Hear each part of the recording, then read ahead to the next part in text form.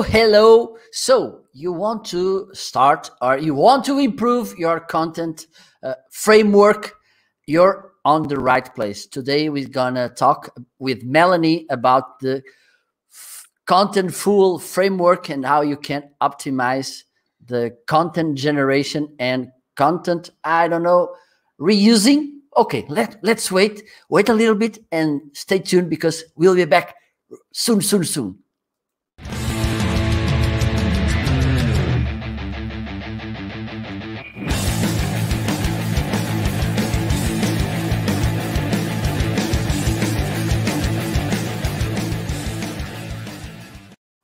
Hello. Here I am back. Marco Novo this side. And today we're going to talk about content marketing. I've seen this lady, Melanie, with Ryan talking about content marketing. And I say, oh my God, I love so much content marketing. I should reach out to Melanie and ask her if she wants to join my show. Thankfully, she accepted. Meanwhile, I bought the book and I should recommend.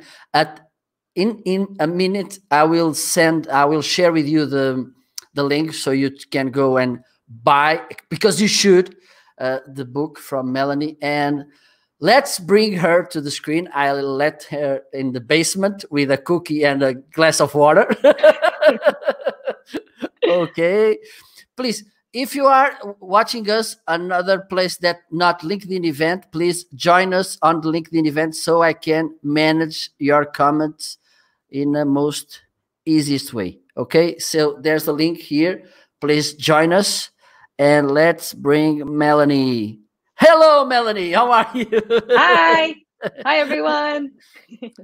Thank you very much for being here. It's a pleasure. And for me, there are some topics which are more from the heart than others. And for me, content marketing, it's one of the things. I fell in love with live streaming because first of all, I loved content marketing. I was figuring out which platform will fit better my way to work I found live streaming, and it's amazing for me to see people talking about how to optimize content marketing, the whole frame, because for me it's so important, framing, because I'm really lazy.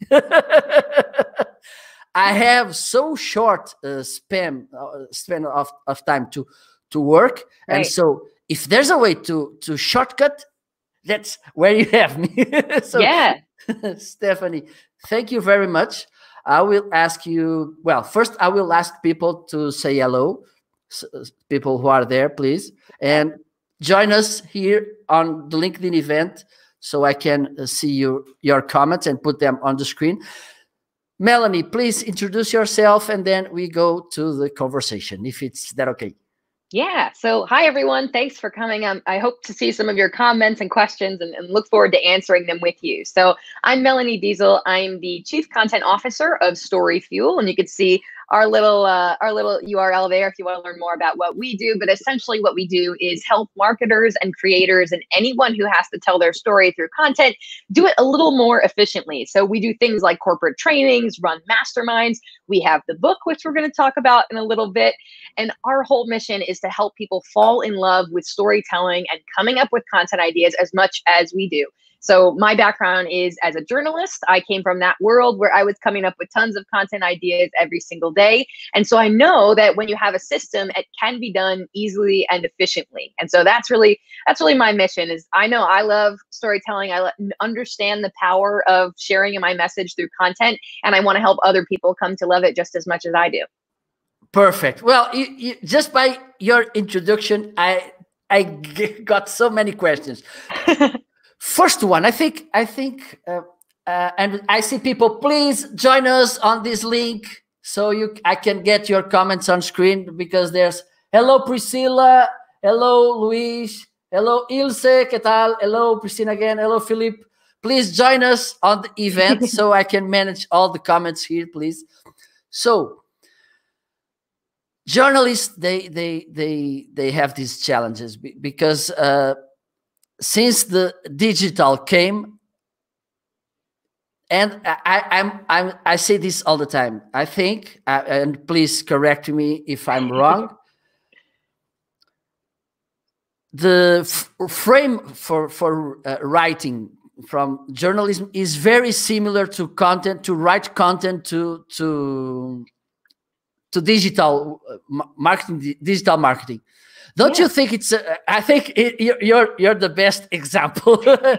It's a nice way for a journalist to pivoting the career, going to content marketing.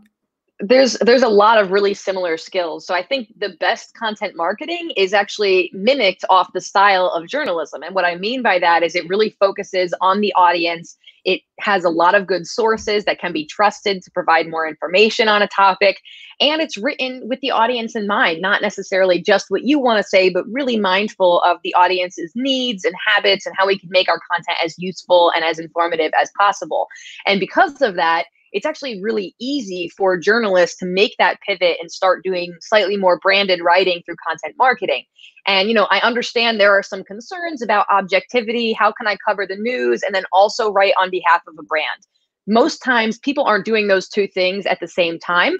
What we're often talking about is folks who maybe were in a newsroom and got laid off, or their newsroom downsized, or maybe they freelance and they already write for many different publications anyway. In those cases, it makes for a nice next chapter or side project to be able to also write on behalf of brands. And again, when you're doing that in a transparent way and you're doing it ethically, it's actually not too much of a conflict of interest. To be able to interview someone and share their story, whether that lives on a brand's blog or whether it lives in the newspaper, as long as you're doing it wholeheartedly, you're being truthful. I think it's okay to do a little bit of both. And obviously, again, every newspaper, every publication has their own rules. You want to abide by those. But I know so many journalists who, weren't able to find work or were laid off in some way and have found sort of a second home, a next chapter in content marketing, and have been able to use all those skills to tell really great, compelling stories, just on behalf of a brand. Perfect. Because I don't know there, but here in Portugal, it's still a struggle to understand to entrepreneurs and to managers the importance of content marketing. I think there's so misunderstanding about this. Do you have that struggles there, and how can you overcome? Okay, maybe you can talk about the most common cons. Yeah. And how do you overcome them? Sure. So I think there's a lot of misconceptions or challenges when it comes to content marketing that most of them are pretty easy to overcome. So the first one we already touched on. I think a lot of people think, well, isn't this sort of sneaky or deceptive? Isn't there something kind of messed up and icky about writing for a brand? So to clear that up, all the data shows that people actually trust content from brands as long as it's transparent and providing value. So as long as the content you create as your brand or for your brand is honest and open about the fact that you're a brand creating this content and it's truly valuable and it's something you can and have the authority to talk about, people are still going to find value in that. So that's how we get rid of that objection about it being deceptive or sneaky, right? The other misconception is that it's easy or has immediate results. A lot of people think, well, okay, we're just going to start a blog and by the end of the week, we're going to have 1 million new customers, right? I think it's really important to understand that building a content series, building a blog or a YouTube series or a live show like this takes time. You have to build audience. You have to build a reputation with your customers. Think about some of the most famous TV shows that we know, something like Friends or The Simpsons or Game of Thrones that were on for many seasons.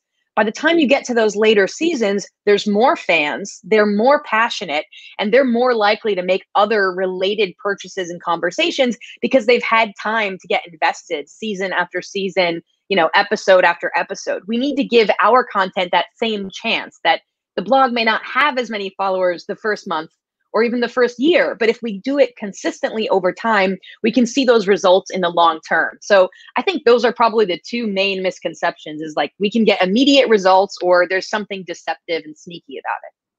Well, I will give you two more if you allow me. Well, first one, I'm not a guru. Why should I talk about? There's so many people writing or saying things about this. And the other is, I don't know how should I write about or make a video about what. How you can overcome this crazy thing, because it's overthinking this guru thing. I understand why this happened, because when you have so many people doing it right, you think there's no room for you, which is a mistake you're making. And how can I find really good topics to start talking about? So yeah, you're absolutely right. I think especially with solopreneurs or individual thought leaders, there's sort of this weird kind of imposter syndrome that's specific to content, where they feel, who am I to make a YouTube video or create content on this topic? The one thing I want to help everyone understand is everyone has value that they can add to their audience or to people that, you know, are interested in their topic. So the example I always give is, remember when you were a freshman in high school, it was your first year of high school, and you thought the seniors who were 3 years ahead of you were like the coolest, smartest people who knew everything in the world. There's some version of that in your industry, in your space. You may only be a few steps ahead or a few months ahead or a few years ahead of some of the other folks, but you still have, you know, knowledge and experience. You've made mistakes. You've learned things that you can share with people who, even if they're not so far behind you, they're just a few steps behind, and you can really add some value. So don't let yourself feel like, I'm not important enough, I'm not smart enough. You know, you have experiences that you can share. The other thing is, I think a lot of us have been led to believe that we're not creative, right? And when we think about other parts of our lives where people say, oh, I'm just not good at math. Usually, if you think you're not good at math, what that means is you didn't have a great teacher, or you weren't taught the right system, right? Because math is just formulas. And if you can understand those formulas, it becomes much easier to do the calculations. In many ways, what we're doing when we are suddenly given a creative responsibility, hey, come up with blog posts every single day, you don't have a formula, you don't have a system, and no one has ever taught you, how do I come up with content ideas in a repeatable way? So once you have that system, once you have a framework or some organized way of doing it, it becomes so much easier and so much more approachable. Even if you're not a creative type, all you need to do is figure out how you can activate that creativity. Perfect, perfect. Well, we have newcomers to the to the show. Hello, Daniel. How are you? Tony, how are you, Tony? Nice to see you here. And Ryan is here too. Hello, Ryan. Hi, Ryan. Hope you're doing fine. Well, because I used to say, and for me, it's really important. Every minute you get stopped, it's every minute you lose the possibility to get feedback, to get validation, and to improve. Yeah. And I don't know, because I was looking at your book, and I saw there, okay, there's something important, because mostly we see content in 4 perspectives: information, education, inspiration, entertainment, right? I think it's, but there's some, and for me, what this one is truly important is to get feedback and to get feed by your audience, because you give them some piece of content for them to think about, to give you feedback. And if you don't send, it doesn't matter if it's basic, it doesn't matter, but send it. And that's you will exactly get something back. Exactly. So there's one of my fellow speakers in the marketing space, Brian Fanzo. He has a catchphrase. He says, just press the damn button. It's just time to put something out. I know we have these fears about it won't be perfect, or I haven't done it before, but the sooner you start doing it, the sooner you can get better. The idea here is saying, well, I'm afraid I'm not going to be a good painter, so I'm not even going to buy the paintbrush, right? Well, of course not. If you don't get started, you can't get good, right? So be okay with putting out, you know, an ugly first draft, or, you know, a bad first show, or whatever it is. You've got to start somewhere. And the more you do it, the more strong those muscles will get, right? Your creative muscles need to get flexed and worked out too, and they'll get stronger over time. So really, the other thing I'll say too is, if you have been thinking about starting a content project and you haven't started it, now is the time. Now, I know everyone is under a tremendous amount of stress. We're working under conditions we're not normally. We may be dealing with having kids at home that we have to take care of while school's out, and dealing with health crisis for ourselves and our families. So be kind to yourself, acknowledge your limits, but also know that your audience has never been more understanding than they are right now, because they are in unusual circumstances too. And so if there was ever a time to do a live video where you're learning how to use the software, where your child or your dog is going to be in the background, the empathy is 100% there with your audience. We are all in that boat together. So don't be afraid to kind of go out on a limb and try something new, because we're all adjusting and trying new things with our marketing and with our lives in general. So now is the time. If you've ever wanted to start something and try it out, now is the time. Yeah, and there's one thing, because I'm very straight to the point. I don't like to go, no, not very poetic. And one thing I like to teach to my trainees is, look, if someone points the finger to you and say, yo, why do you do that if you do it so bad? You just have to say, that's why I'm doing it more often. It's to train, to get better, because that's the point.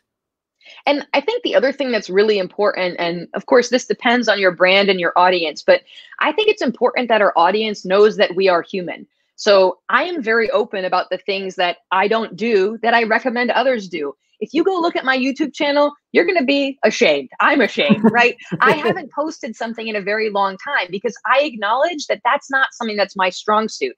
I've tried it. I've posted some great content that I'm proud of, but it took me a very long time. And there are other places I can focus my effort on content, on Twitter, on LinkedIn, and some of these other places that gives me more return for my time. So I try to be open about those things, right? It's okay to try things and have it not work. It's okay to experiment. It's okay to do something and then change your plan. I think the more we can be open and honest with our audience about those things, the more we give them permission to do the exact same thing. Yeah, absolutely. There's Ryan here saying, yes, practice, practice, practice. Everyone is bad at first.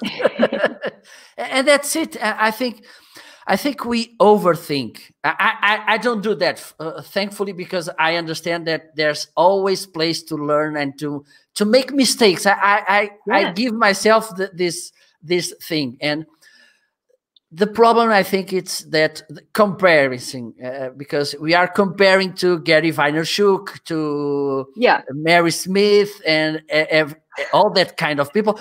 Some of them are there on your book writing the review. Well, I try to remind people too, it's very easy. I've been caught in that trap too, of saying you look at someone like Gary V, who's putting out content everywhere, posting multiple times a day across different platforms.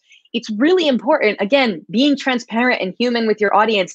Gary has a 40-person team that builds the brand of Gary, right? Sure, he is posting himself, but he has designers and he has video editors and he has podcast editors and he has people who comb through his keynotes and find great quotes and put them into short videos. When you have a 40-person team working on your content, by all means, hold yourself to that same standard. But until then, it's not fair to you. It's not fair to your audience. We all have to show up as we are, as best we can. And if you don't have that level of resources, then comparing yourself to someone who does is just setting yourself up for disappointment. It's much better to set our sights more realistically based on our resources, based on the time we have, the skills we have, and to deliver really well on the things we can do well consistently. That's going to better serve you, better serve your business, better serve your brand, and better serve your audience. Okay, that's it. Well, Priscilla says, apologies, Melanie. I think it should be about your YouTube channel. I know, it's rough. Well, Melanie, I think now we can talk about the process. I mean, because I think people will now understand that content is important. You don't have to be a guru right now, because I think nobody started a guru. That's right. At the first step, okay. I don't believe that, because one of the big advantage of content marketing, as I said, and I think you have the same opinion, is how much we learn. It's amazing because we give ourselves our own feedback. People gives us the feedback. So while you don't, every minute you get stuck, it's every minute you lose from improving. That's right. Yeah. And so the more you do, I think that's one of the things that's really important to acknowledge too, is when you get into the content space, and no doubt everyone who's here has gotten this kind of messaging, people start telling you what to do. You start getting best practices, people saying you must do this, you have to do it this way, everyone does this. I always remind people, every piece of recommendation, every piece of advice you're getting from someone was about their content for their audience. You have different content and you have a different audience. And so what works for them may not work for you. It is so, so important to look at your own data, to look at the feedback you're getting from your audience, and to decide what works best for you and for them. If you run around chasing other people's best practices, other people's content recommendations, you're going to wind up optimizing your content for their audience. And that's not what you have.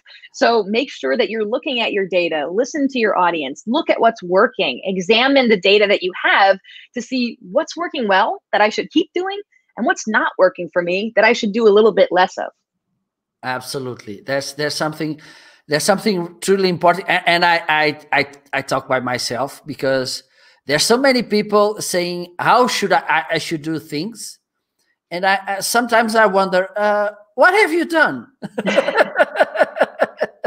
It's true, right? It's really easy. You joked no one is a guru when they start out, but it is really easy in this day and age to present yourself that way. And so we want to be aware of the fact that some of the people out there giving advice, you know, again, not only are they in a different area, a different business with a different audience, but they may not have that much experience either. And surely they have value they can add. They have things they can teach us. But we don't just want to take what someone else is doing and apply it to our business wholesale, you know, for everything that we do. That's not a good way. That's a good way to build their business, not yours. Absolutely. So I want to start, Melanie. Which pieces of advice will you give to me to start? So if you're just getting started in content, you know, there are a few things that I always recommend people try. So in the book, if you haven't had a chance to read it, I talk about how every piece of content you create has two parts. It has a focus. That's what your content is about. That's the sort of perspective or lens on the book, or on the content that you're creating. Maybe it's a book, maybe it's an article or something else. And then you also have the format. That's the way you bring it to life, right? So that could be the book, the article, the podcast, the video, whatever else. So what I always recommend people do is really think about those two things. Start with your focus. What do I want to say? What's my message? What's the goal of the content I'm creating? And then ask, what's the best way to bring that story to life? What format would best suit this story? If you're not really sure which is best, again, in the book, I've got tons of examples that you can draw on and really helpful information to help you choose. But the one that I recommend if you're just new is to start with curation. So curation is when you go and collect different resources and present them together. So you're probably familiar with like the roundups, right? Here's 10 books that I think every marketer should read, or 15 podcasts you should be listening to if you are interested in social media, things like that.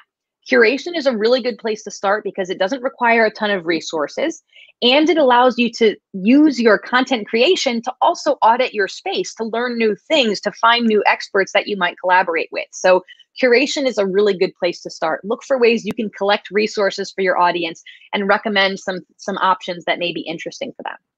Well, it's amazing. It's really amazing. One advice I used to say to people is to start on comments. I think comments are a so underrated tool and underused because it's so powerful. It's true. I don't know why. Here in Portugal we have a problem, which is it's difficult to make a stand. I know. I mean, okay, I don't want to get stuck to my opinion because it may change and you may. Sure. But it's truly important to stand out, to use comments in an insightful way. So, and that what you said, because when you make that curation, it's a nice way to get the eyes of those professionals you're talking about, those brands, and look, who is this? And it's a nice way to stand out, and people don't do it. Yeah. I mean, I think people do forget that one type of content is the conversation. It's the replies and the comments and that engagement that you're doing with others. So, if that's a great place to start, is engaging with other people's content. That if even creating curated content is a little too scary right now, or you don't have the resources for that, be a part of those important conversations that are happening elsewhere. Chime in, on the other industry influencers, reply to their content, write comments. That's a great way to be a part of the content conversation, maybe before you're quite at the point where you're ready to create your own content. Perfect. Do you have a routine to recommend? I know routines work for one and for the other, but I think you can always pick some ideas and then apply to your own reality. So specific for content or just for life in general? Well, at the end, you will talk about for life, for content right now. Please. Yeah. So one of the things that I think is really important for everyone is to break down your content creation into small parts. So as an example, I think a lot of people say like, oh, I need to make a YouTube video or something. That's a really big task with a lot of smaller tasks. And if you try to do all of that in one sitting, it's going to be intimidating. So if you break that down into decide topic for YouTube video, research topic for YouTube video, record YouTube video, edit video, create the thumbnail image, upload the video, right? Now you've broken that down into much smaller parts and you're going to be much better able to make that content happen.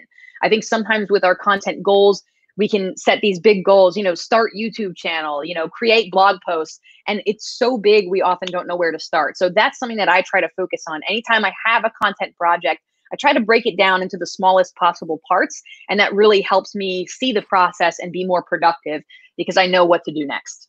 Oh, perfect. Perfect. It's because that's the point. When you see a so huge work to do, and sometimes you don't have any clue from where to start. Should I make the thumbnail? Should I record and then see if this keyword it's this topic it's searchable? So I think it's a nice way. We have a question from Ilse from Venezuela. Oh, hi. Hola, Ilse. Muchas gracias. Do you understand Spanish? Not well enough. Yeah. I don't know if she's asking. Ilse, por favor, dime, si estás preguntando si lo más difícil es crear contenido relevante o consistente o las dos cosas al mismo tiempo. Bueno, I'm going to read it. I'm going to translate. She's asking if it's the most difficult is to create relevant and consistent content. Yeah, I think that's one of the challenges that a lot of people have. I think it's so important that your content is consistent.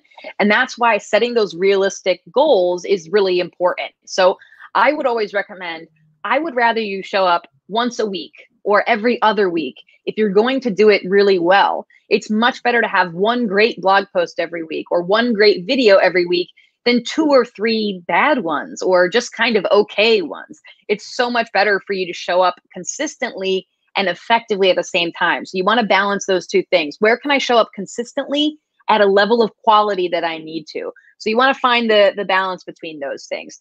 Think about like your favorite show on TV. You always know it's going to be on a certain day of the week, on a certain channel at a certain time. If one week you showed up and it was on a different channel or on a different day or a different time, it would be really hard for you to be a fan, for you to follow along with the story, for you to feel like you really know what's going on. So we want to give that same gift to our audience that our favorite shows and programs give to us. Show up the same days, the same time, on the same channel, because that's going to allow people to find us and follow along and be a fan. Perfect. Yeah, I think that was the question. It doesn't come with okay. I think, well, it's true. There's one of the battles I'm facing, because when you're a solopreneur, it's mostly when you have the live stream as an option, the main option of content creation, because sometimes you have a headache, you're tired, you have some appointment at that time. Yeah. I will try to fix this time because it's good for me, because at night I'm really tired. And so I think this Thursday at 5 p.m. GMT +1, I think it's a nice. Hello, Marco. We have another question from Marco Tomazoni from Italy. Nice. Hello. Let us know, Marco, please. So consistency, relevancy, it's important. And well, I think one thing that sometimes there's people, brands and professionals miss is the engagement, the feedback they should give to their audience. Because if you don't keep it conversational, you're missing, right? That's right. Yeah, I think it's important for us to recognize the wonderful privilege it is that we can have these two-way conversations with our audience. Even right now, the fact that people can ask questions about things that may be confusing or that they need clarity on, and we can answer them in real time. I mean, that allows for a much better experience for them. You know, we want to give that same gift to our audience. You know, if we have opportunities to answer their questions, to listen to their feedback, to create new content that addresses things we haven't talked about before, because we know they want to learn about it, that not only helps our audience, which really should be our goal, but it helps us too, because we're able to be of service to them. We're able to provide exactly what they're looking for. But you only know to do that if you're listening. Absolutely. And that's it, because if you don't show you're open to the other's ideas, they will avoid that. That's right. Yeah. And that's a pity. Well, we have a really nice question from Marco. Okay. I'm going to read it. Thank you, Marco. Grazie mille. Today I've published my first ebook, totally free, no money, no mail, free. Is it the right choice? How the price can determine the value of a content? Really nice question. Yeah, that's a really good question. So I think whether to charge for a piece of content or sometimes gate it, right? So sometimes we put it behind an email address or behind a membership or something. Anytime you create a barrier to someone consuming your content, a price, an email capture, or something else, what you do is you bring down the total audience of that content, right? Fewer people are going to make that conversion and engage with it. Sometimes that's a really smart strategic choice. Sometimes you need to monetize your content, right? So for my book, the book could be free, I guess, but for me, there's costs involved with getting something printed, with getting it edited and designed. So we need to charge for that in order for it to work.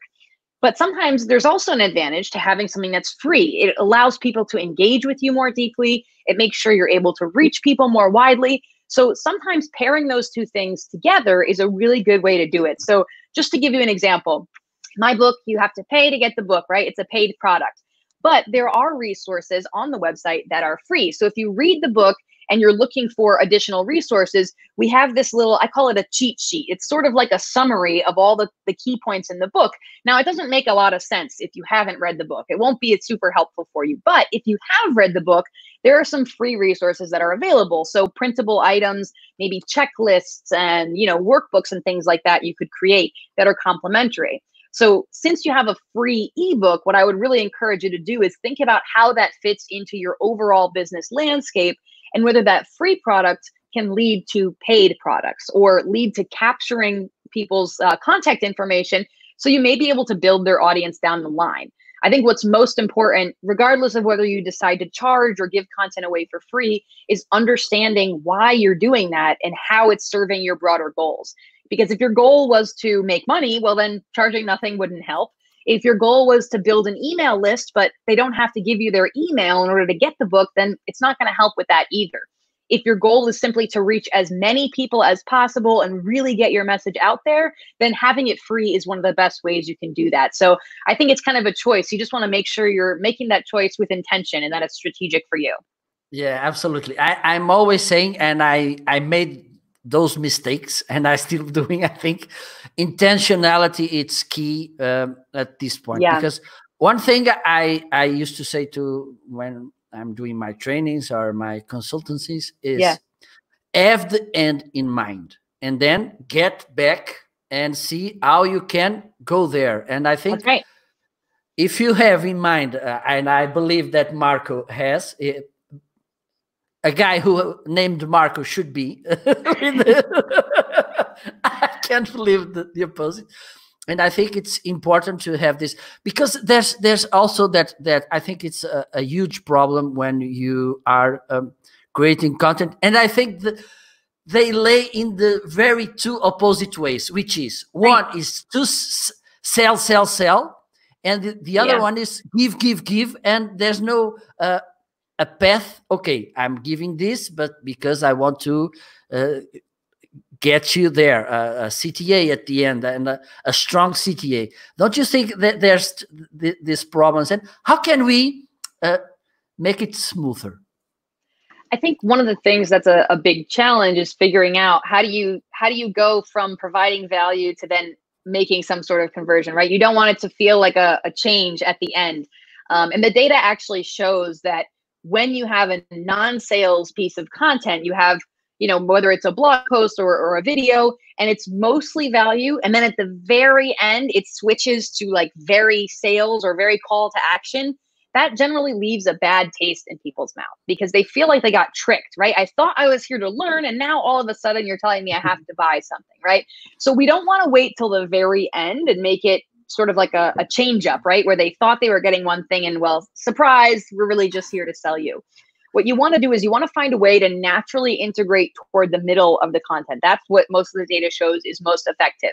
Now, what that means is you probably have to tone that message down a little bit so that it doesn't feel like such a sharp change in the middle, rather than having it be 0% sales and then 100% sales. What you really want to do is have it be 0% sales and then maybe a little bump there in the middle and then back down to value so that you have value on each side. That's really one of the best ways you can do it. The best thing you can do, if possible, is allude to how you have helped someone in a paid way in the past. So I'll give you an example. If I were writing a blog post about how you can adjust your content during the pandemic, right? Maybe you need to change your content strategy. I could write a whole bunch of tips and then at the end say, and if you want help changing your content in the time of COVID, reach out to StoryFuel and we'll help you do some consulting. That would probably feel really icky.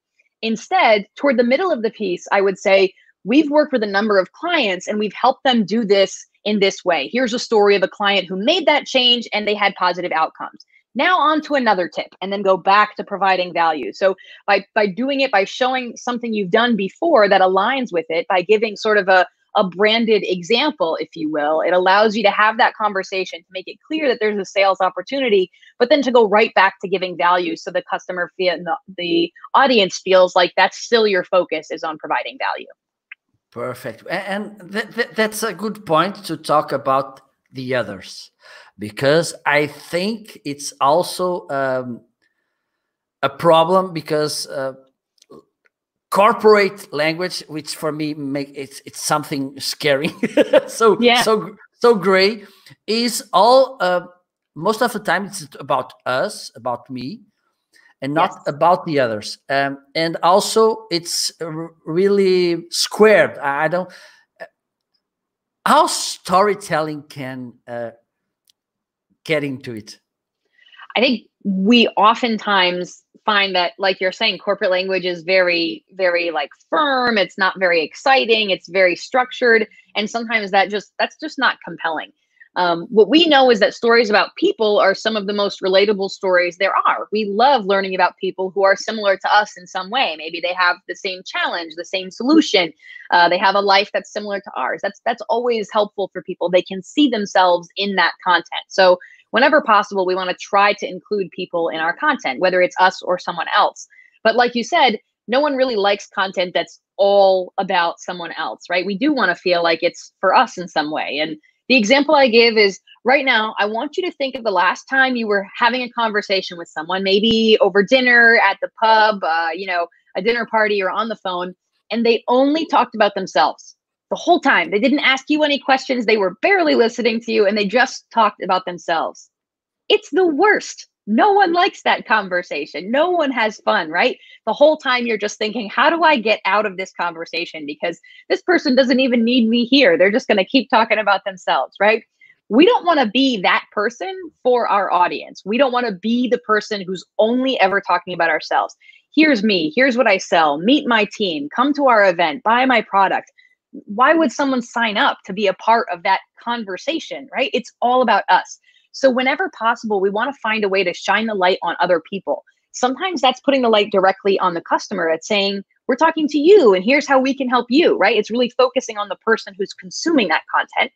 Other times it's talking about people who are in our orbit. So talking about our employees, talking about our customers, our vendors, our community partners, our neighbors, right? If we're a local business, having a conversation about the other people, not just us, but the other people who are part of our brand's network is a really good way to have a more human conversation. And again, to bring faces and voices into your content in a way that makes it more relatable.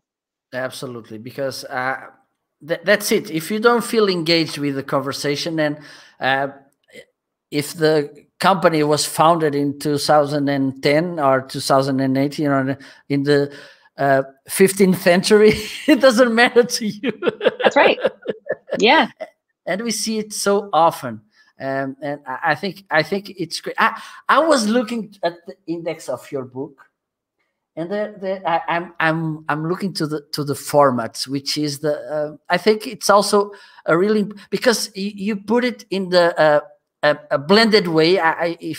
If it's the right word to make it, which is the focus you should have on, and then the types, and I think it's because it makes like exponential explosion of kinds of because I don't know I don't know, because what problem, and again, I can't go live, for instance. I don't feel comfortable with live streaming, and I understand that.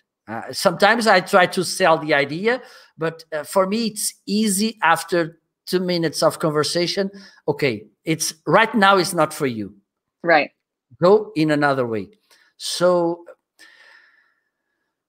in your opinion, which are the less risky formats that people can embrace to start?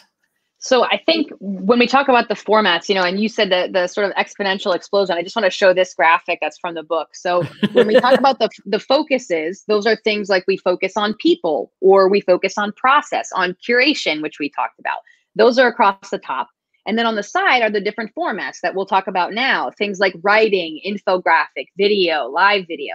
So what you end up with is 100 possible combinations, 100 different ways to tell the same story. Now, not all of them will be right. It might not be, maybe live video is not for you.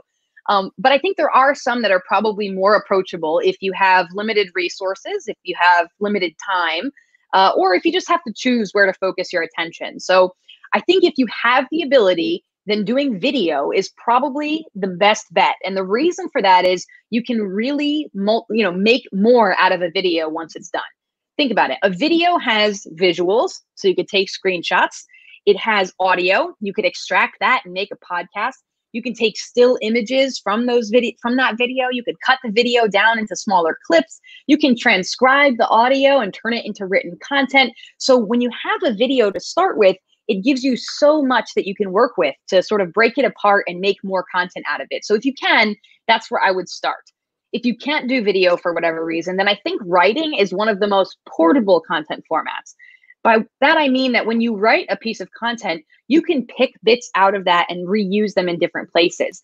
So you could use them as captions on social media. You can turn that text into some sort of graphic and post that on social media. You can perhaps read some of those clips out loud and have audio as well. So writing is usually one of the easiest for us to start with, because so many of us, we write every day. You're writing a comment now under this video. You've written text messages and emails today, right? So writing is probably the most approachable if you have limited resources, or if you just want to try some things out. Writing is a really easy way to kind of bring things to life. But what I will say is most writing performs best when it's paired with another format. So, writing that comes with a video, or writing that also has an infographic. Most of the blog posts and articles we look at, they have a photo with them. So think about some ways you might start with writing and then slowly work your way into trying some of the other ones to make sure that engagement is happening for you. Well, it's perfect. And I have to talk about this format, because for me, it came so many ideas, which is the quiz. Because I think quiz is not too risky. Not too risky. Not too risky. And it's an amazing way for you to validate your ideas and Yep. to get more ideas from your audience and Yeah. more feedback, don't you think? Yeah, so a quiz is one of those formats. It's in the book, and I think most people forget that that's a format we can create content in, right?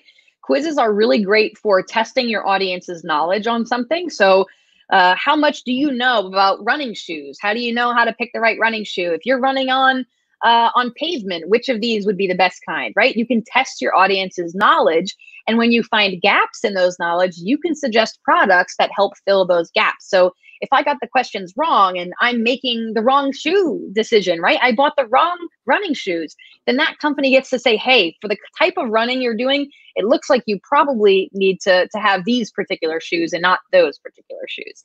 So it's a great way to test knowledge and make product recommendations. But it's also a really fun way to separate your audience into different categories that they might identify with. So you think about, my guess is most of us have completed a BuzzFeed quiz at some point. We might not be proud of it, but there's a lot of those quizzes that say, which Game of Thrones character are you? Or, what would your order be at the ice cream parlor, right? Something silly like that.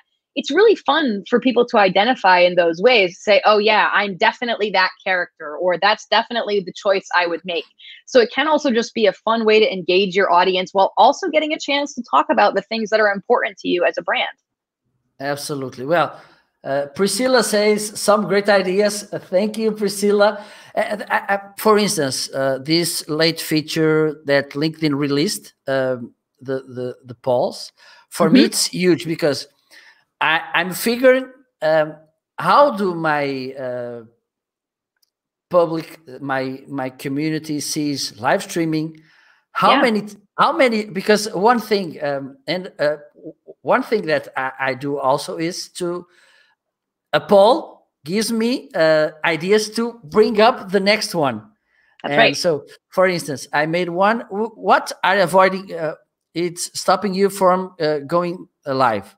And somebody told me I have this problem with time.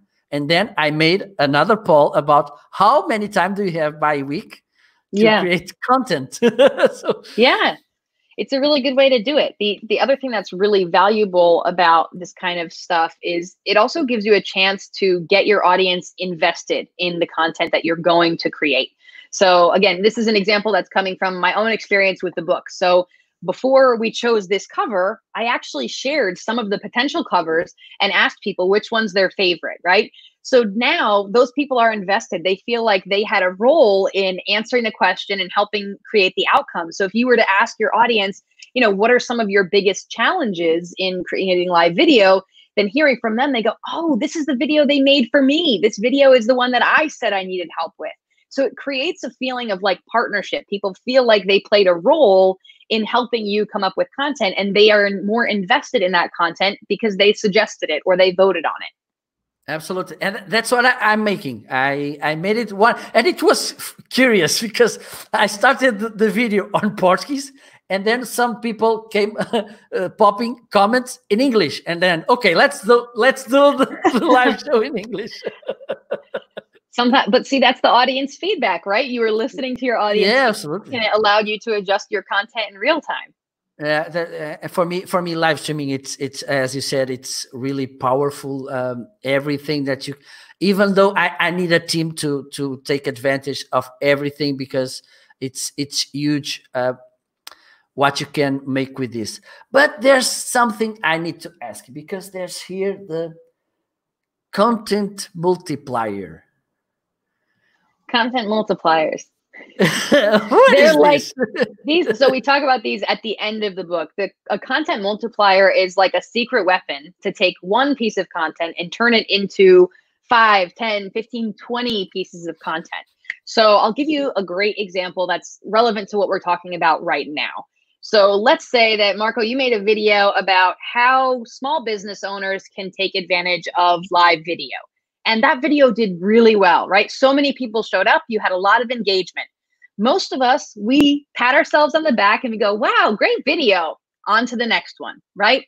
What we should do instead is say, how can I take this piece of content, that how small business owners can use live video, and multiply it in different ways? So I give examples of this in the book.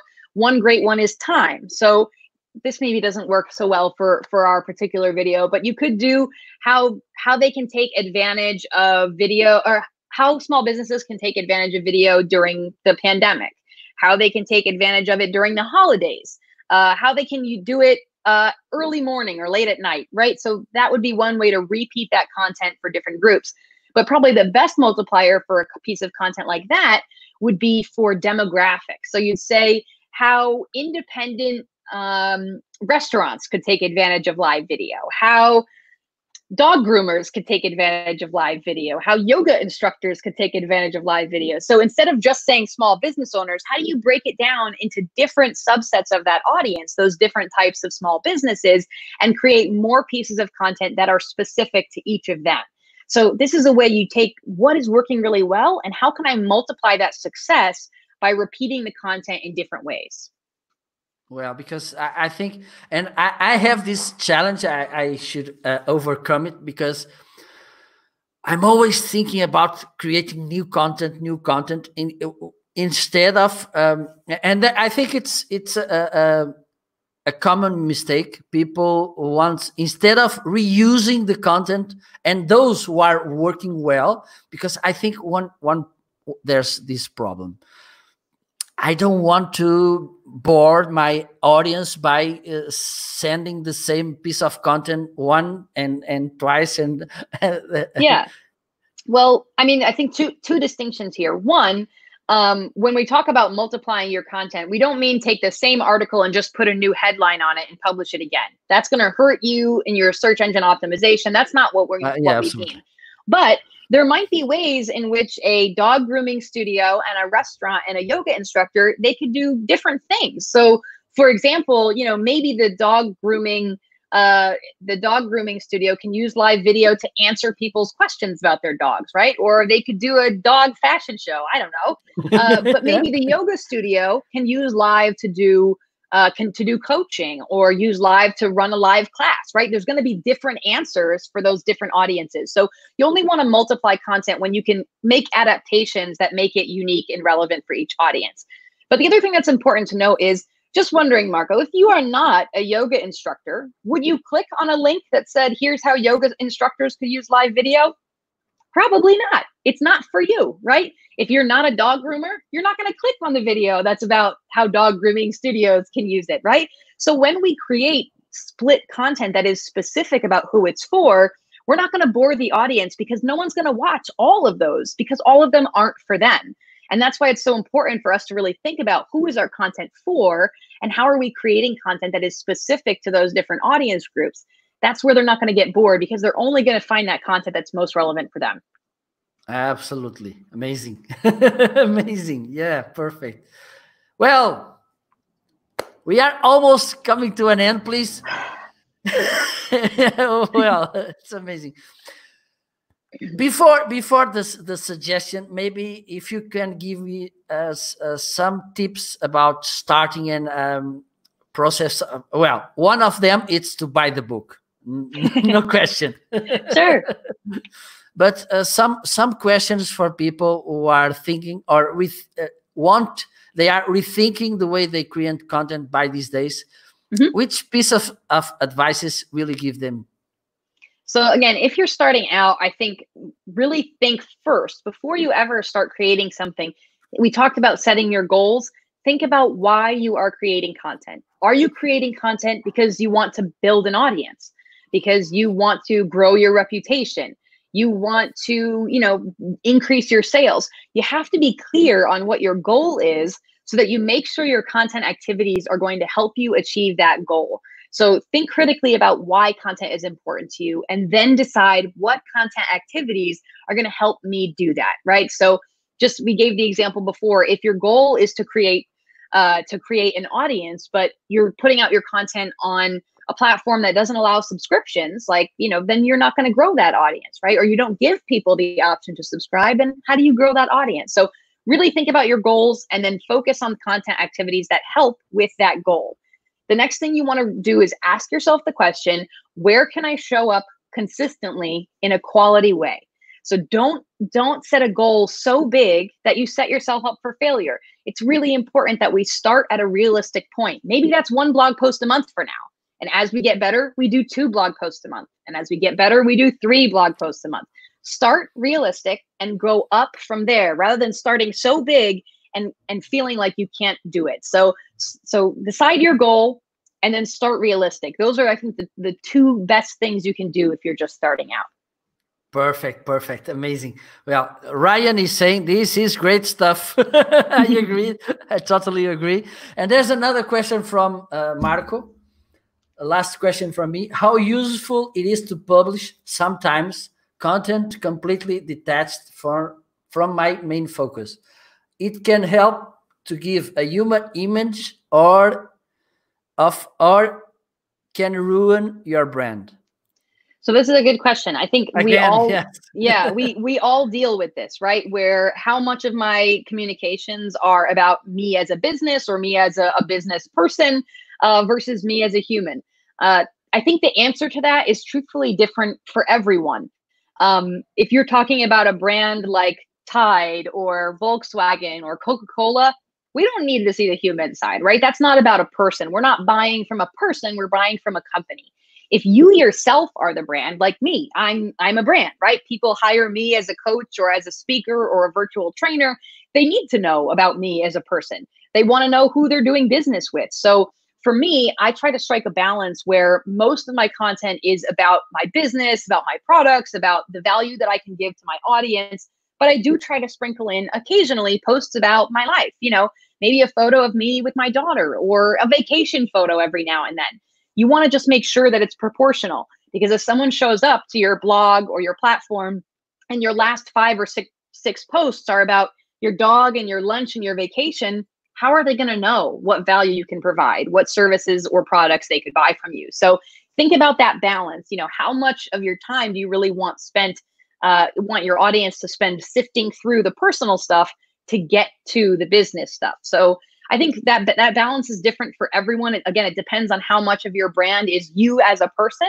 If you are a personal brand or a person-based brand, then you want to make sure there's at least some of your personal life, to whatever degree you're comfortable, sprinkled in there. And I think an occasional post on that topic is good. What I would do is just set a limit for yourself or a goal for yourself. Once a week on social media, I will post something that's more personal.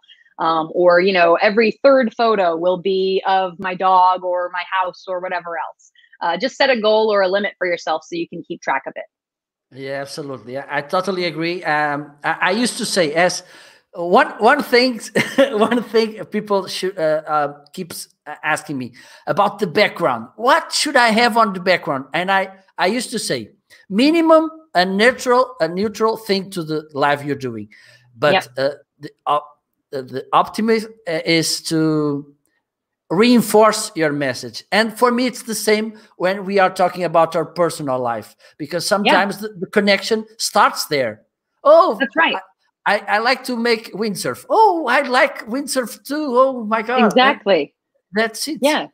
I can't tell you how many. So I have a young daughter who's coming up on a year old soon. And I can't tell you how many times I've been on a call with a client and they say, oh, I saw you have a young daughter. How old is she? When's her birthday?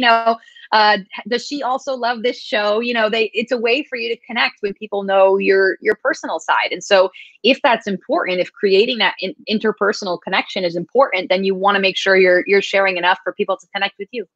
Absolutely. Well, Marco says, thanks a lot, guys. Amazing live. Congrats. Thank you. Grazie mille, Marco. Thanks for coming. Yeah. So, Melanie, before asking you how people can find you, there's the suggestions from my guest that I want to ask you. I didn't ask you before, but that's a kind of surprise. All right, here we go.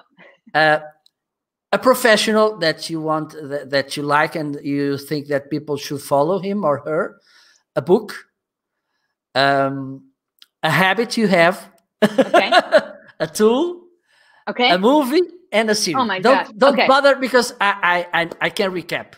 I'll try to remember. A professional. So a professional, I would recommend, if you're looking to create more content, and particularly writing is something you are interested in, I would follow Anne Handley. Okay. She wrote the book Everybody Writes, which is my book recommendation. And I think it's a really good place to start if you want to get more comfortable and confident in creating written content. So Anne Hanley and her book Everybody Writes. Next is a habit, right? So Habit, yes. one of my favorite habits is I follow what I call the 2-minute rule, which was introduced in the book Getting Things Done by David Allen. And the idea is if a task will take you less than 2 minutes to complete, you should do it right now, because it will actually take you longer in the long run to put it on your to-do list, come back to it, and then go do it next time. So 2-minute rule, if it takes less than 2 minutes, try to get it done right away. That's a habit that helps me. The next one is a tool. A tool, right? yes. All right, so a tool, I use a tool called Todoist. So it's Todoist. That's the tool that I use to manage all of my action items, my projects, my timelines. There are a lot of tools that do this, so use whatever one works for you. But Todoist is a tool that I absolutely love. I've been using it, gosh, for like 8+ years, I think. So that's a tool that I absolutely love, Todoist. Let's see, what else was next? Movie. So I just recently saw the movie Parasite, which I know I'm way behind the curve on that one. It's been out for a long time and has won a number of awards, but was really an incredible movie. So if you haven't seen it, make sure you Yeah, I don't. I should. I should. Siri. Yeah. A what? A Siri. Yeah. Like a TV show? Yeah. Let's see. I recently watched Community for the first time. It's a show about a group of kids at a community college, and it was very funny, and I needed that. I needed a little bit of levity in my life and all of the chaos that was going on during the early part of the lockdown. So Community brought a lot of laughs into our house when we first went into lockdown. Perfect. Well, Melanie, so good. I believe that people, which please say thank you to Melanie and give her some hearts or likes, wherever. And please, Melanie, tell people how they can find you. The book link is already there. But okay, so the book link is down at the bottom. You could learn more about the book at contentfuelframework.com. Very easy. It's just the name of the book, contentfuelframework.com. There you'll learn about the workbook that we have, about if you want to get a signed copy, all kinds of options there. Also, you'll see right here, storyfuel.co is our website. So if you want to know more about the other things we do to help marketers and creators tell better stories, things like coaching, masterminds, we can lead virtual trainings for your team, all kinds of other fun stuff, definitely check out storyfuel.co. And I would love to connect with you all on social. I'm very active on Twitter. I'm also on Instagram, LinkedIn, Facebook, wherever you want to find me. Melanie Deziel, Deziel, and you will find me. Perfect. Well, it was amazing. I think we should make a sequel. Sounds good to me. Yeah, perfect. Well, Melanie, thank you a lot. Wish you a nice Thursday and an amazing weekend. Here in Portugal, we are almost in weekend because we have yesterday. It was the Portugal's Day. It was a holiday. Today it's another holiday, a religious one. Lucky you. Tomorrow we used to say we make a bridge when the holidays is on Tuesday or on Thursday. We used to make a bridge. But I will go live also. Thank you a lot. It was a pleasure. It was an amazing conversation about something that I love so much, which is content marketing. With someone who knows a lot about the topic, it's even better. So hope you enjoyed, and I want to thank you a lot, and look forward to have another conversation. And also, I'll be how do I say? I will be looking if there's something new you will be releasing, and please let me know if you have something in mind and something that you're launching or something to have you again on the show and promote. I would love that. Okay? I would love that. Thanks for letting me come and share my story. And I hope this was really helpful for all of you who tuned in. I hope that you're able to go out there and tell better stories, because the world needs your story. So go out and tell it. Absolutely. Well, people, thank you a lot. If you are seeing watching the replay, please drop some comments and questions to Melanie. Follow Melanie on the social so you can follow what she's bringing to you. And there's a lot of amazing content that Melanie is sending to us. So take care. Have a nice day and see you soon. Bye-bye. Bye.